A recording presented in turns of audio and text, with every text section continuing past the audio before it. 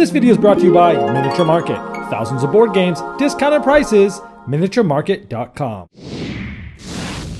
Hello my friends, it's the Game Boy Geek here. Hey, this past week we did a lot of reviews. Let's check it out. So the first one was Around the World in 80 Days. This was a reprint of, say, Taurus and Hare, which was the original first ever Spiel des Jahres winner.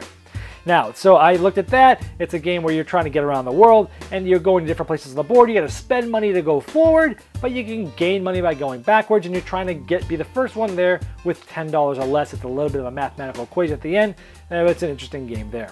The next one was Flamme Rouge. This is a cycling speed game where you're trying to race around one of 6 different courses that you can make, and it's a card-driven game. There's no dice. You're deciding which cards to draw, you're deciding which ones to play, and you're trying to figure out what other people might be doing. You're trying to stay in the pack so you don't take exhaustion cards. Some very interesting mechanisms, one I like quite a bit. Next one is Welcome Back to the Dungeon. This was a sequel to Welcome to the Dungeon, a very popular sort of quick filler game that's press your luck. You're going down to the dungeon and you're either adding monsters to that dungeon or taking away equipment, and one person's going to be the last one there holding everything to try to go through and win. Very interesting game. This is a sequel to that, a standalone sequel, new characters, new monsters. Check that one out. Next one was Dice Stars. So Dice Stars is a fantastic dice sort of filler game by Bruno Cathala, Ludovic Malblanc. It's about as easy to teach as Yahtzee, but has so much more going on and so much more to think about. My favorite dice game right now.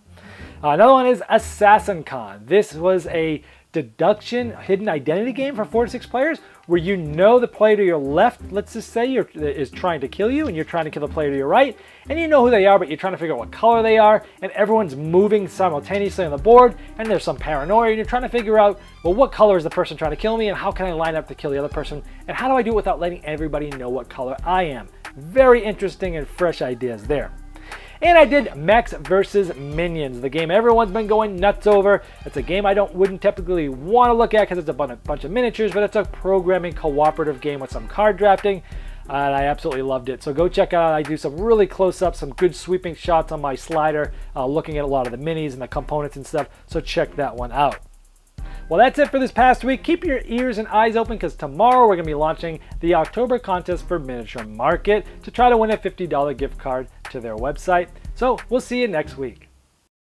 This video was sponsored by Miniature Market's Review Corner. The Review Corner features podcasts, video, and written game reviews by gamers for gamers. Miniature Market, the online gaming superstore. Thousands of board games, discounted prices. Check them out at miniaturemarket.com. I'd like to thank each and every one of you for backing me on Kickstarter, making this season become a reality. I'd like to especially thank those here that have backed me at the credit level.